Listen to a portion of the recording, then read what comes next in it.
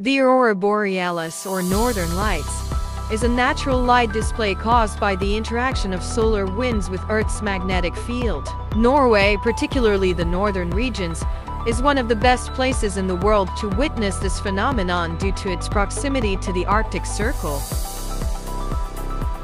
Seeing the aurora in southern Norway, such as in Sandefjord, is uncommon and typically occurs during periods of intense solar activity, like solar storms. These events push the aurora further south, allowing it to be visible in areas outside the usual auroral zone. The appearance of the aurora in southern Norway today suggests heightened solar activity, creating a rare opportunity for regions that don't often witness this natural phenomenon to experience its beauty.